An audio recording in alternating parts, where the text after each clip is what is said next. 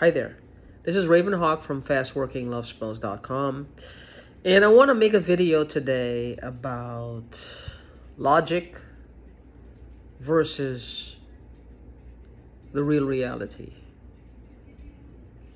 Logic versus the real reality.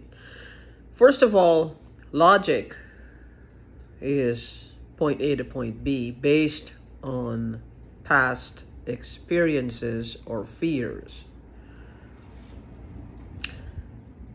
The fear that if you walk under a ladder, it might just collapse all up on your head, and then you end up on the ground in the hospital, right? That's logic. There's a mixture of logic and fear. So logic for me is based on fear, a little bit of hope in there, but mostly based on what's happened in the past. Like, what are the probabilities of winning the lottery or a lottery? Very, very slim to almost none. Like one in what, over a million chances? You know, it's like one person versus, I don't know, one person, one winner, and there's like millions of dollars in a jackpot. So only one winning ticket. And if they sell about 1 billion tickets, then chances are your chances are very, very slim. So that's logical. So you can talk yourself out of it. Now, the real reality, that's where creation takes place. That's where success happens. That's where productivity happens. That's where moving forward, building, constructing, brainstorming, seeing results, achievable results occur before your very eyes.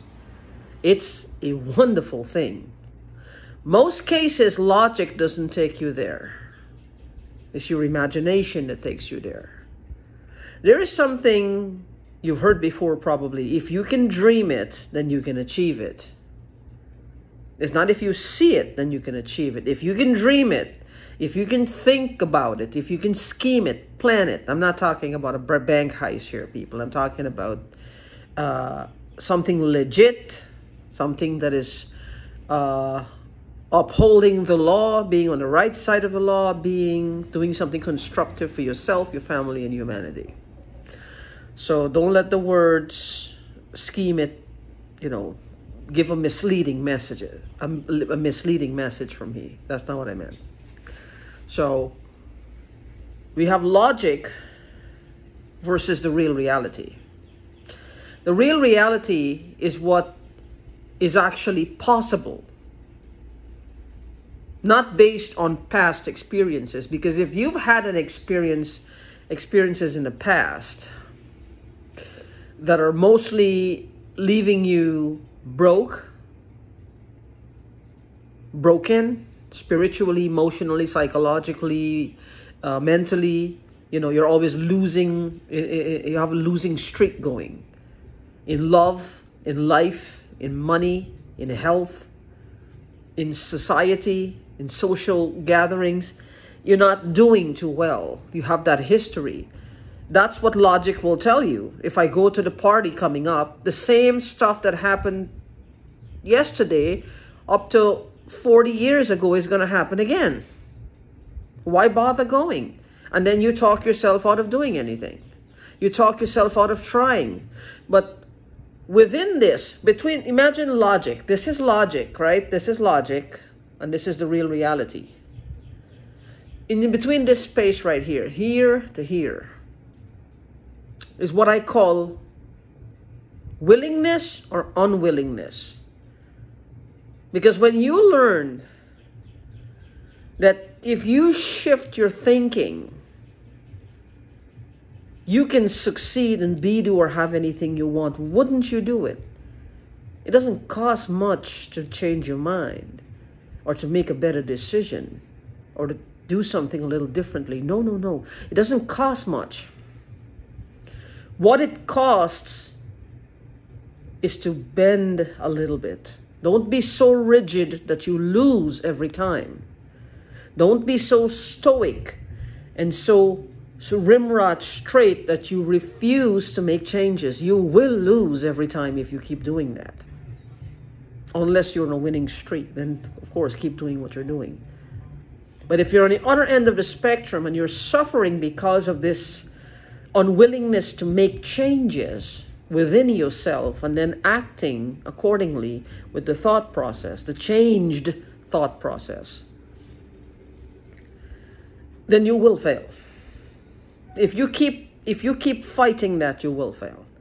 But if you just keep a clear mind that if you can think it, if you can dream it, you can achieve it.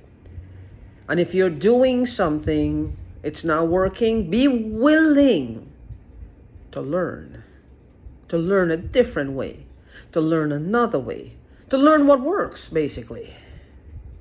To learn, well, John Doe, he is doing ABC and he's making money.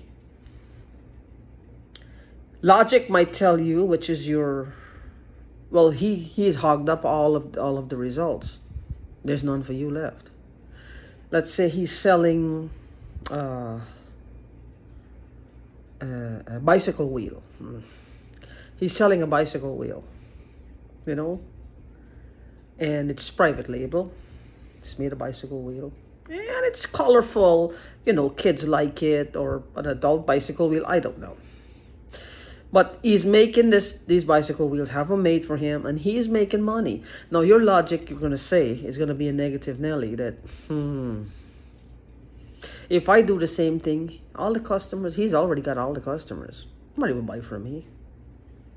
How is mine going to be different? Look just the same. That's not true. Logic. And that logic, that stupid logic, is not right. It's not productive. And it will keep you stuck. It will prevent you from actually taking action to do something different. Because you become what? You become unwilling in that moment to do anything else. Because logic is telling you, no, that's not going to work. And you already talk yourself out of it. You're not willing to look at any other possibility. You're not willing to look at any other way. You're not willing to look. And next thing you know, the neighbor next door at the next side of you, he does the same thing and he's making money. And you're still sitting there thinking, well, now, whatever customers were left over from this guy is mine from this one. What chance do I have at this point? Almost none. And I sit here and grow more angry, grow more regretful, grow more dejected, and all the while I start to hate myself, because I know it's like you build here, you're building a reality for yourself where you're not doing anything and you're just feeling like crap all the time. And you could feel it.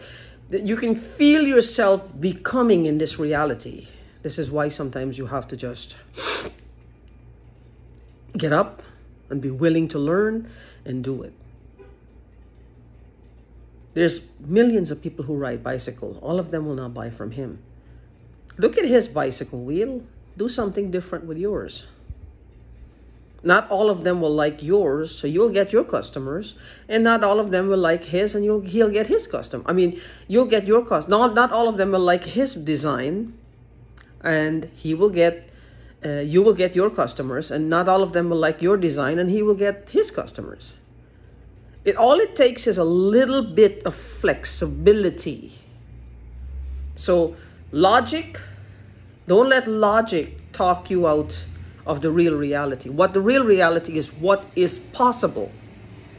What is possible, what you can be, do, or have. That's the real reality. That's the reality, people. That's the reality. If you look at it, like when a sculptor takes a piece of stone or crystal, I don't know what they use, a piece of stone, marble, whatever, it looks like a big lump. And he chisels and he chisels and he chisels, and then the shape starts to emerge. Sometimes they say they don't even know They don't even have an idea in their head of what they want to do. It just comes out. It just comes out. Because he thought about it. It wasn't there before he took the chisel and the hammer and started chiseling. He carved it out. He's not saying, well, he could fail. He'll mess the whole thing up. The whole thing, what if it breaks in half? Okay, then get another one. You know? Don't make it where the fear, the logic of all the bad things. Logic to me brings a lot of fear into things. Now, that's not to say, well, you're going to go bungee jumping with a bad rope, or you're going to go skydiving because you suddenly become a daredevil. No, no, no, no, no. Safety is different from the kind of logic versus real reality, what I'm talking about. Always maintain safety no matter what. But as long as you're safe, take some chances. Do some things you've never done. Don't become this stuck in the mud, unwilling being that is so unwilling to make any changes, because you will lose every time if you do that. You're going to lose out on life. You're going to lose out on new experiences. You're going to lose out on having a fulfilling, satisfying sense of achievement when you accomplish anything. To me, there is nothing in the world that can compare to achieving something and feel that satisfaction that you did this. You did it. What else can take that place? Nothing. In my opinion, nothing. You did this. You did this. You look back and you see, you did this. Do you remember when I did that?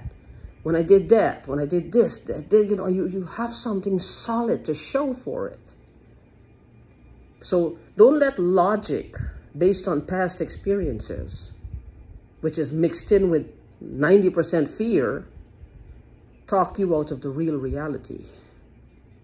Because the real reality is what you are carving out in the next moment, and then the next moment, and then the next moment. What I just said is already the past. This right here, as you're watching it, as the time is going and the time is going, it's already the past. The next tomorrow is the real reality. What is possible is the real reality. What is achievable is the real reality. And that beautiful feeling, that sense of accomplishment is incomparable. You can't compare it to anything else, because that's what you did. You did that. You take the credit. You get the glory. You're the one. Of course, you give thanks to your Creator, because through Him, He sustains everything. But you're doing Him proud, and you're feeling great about yourself. Absolutely great about yourself. So again, logic versus the real reality. Logic will only see what has happened so far. Like when Les Brown, again, I talked about this before and I will bring it again, when he talked about the 4-minute mile. The belief, I think it was 1953. Up to prior to then, it was no one believed that you could run a mile in under 4 minutes. Nobody. They said it wasn't possible. In fact, they said it wasn't possible, which means they were saying it's impossible. So somebody named Roger Bannister, I don't know who this guy was, and he did it. He actually did it. Now, prior to then, logic was saying you can't do it. Real reality was just, you know, just put on hold, basically. After Roger Bannister did it, then high school kids started doing it. Because this one man broke the rule. I'm going to show you logic versus what I know is possible. So you keep your logic and I'll show you. And he did. He did. Whether he did so setting out to do that, but he did, or not. Maybe he just was running very fast, trying to accomplish another, and he better than that, and then he broke that rule. But then shortly after that, everybody started doing it. Who, you know, people who can run that fast. I guess not me, you know, but they can do it. So you can do it. That's what I'm saying. Logic versus the real reality. The real reality of what's possible. What built the pyramids. that put together the skyscrapers, that builds cities, that builds dams, that cleans lakes, that creates pipelines in the oceans. That's the real reality. Think of no pipeline in the ocean. You look at the ocean, that's not possible. How are you going to have a pipeline that's secure enough? They had to get past that type of logic to the real reality, and they did it. So even though it seems impossible, that's only because past experiences is telling you no. And if you used to be like me, almost failing at everything, then you really got to get past that logic and get into the real reality mindset. So anyway, don't let fear hold you back, and don't let logic. As long as you're secure and you know you've taken every precaution, take some chances. Don't be afraid to fail. Fail your way to success, as Les Brown said. Fail your way to success. You are going to fail your way to success. And there is no, it's a beautiful feeling. It's a beautiful feeling. It's a beautiful feeling. And one thing I'm going to tell you, when you stumble and fall, and you will stumble and fall, you are going to stumble and fall. You're going to fall flat on your face at some point. Don't lay there. Get up, brush yourself off, and try again. It's not worth it to lay on the ground. It's called life. Feel as sorry for yourself as you want, but don't take too long. Life is short and it's precious. Make it count. If you need to get a hold of me for any type of spell work or any EFT sessions, 405-332-3968. That is 405-332-3968. Peace out.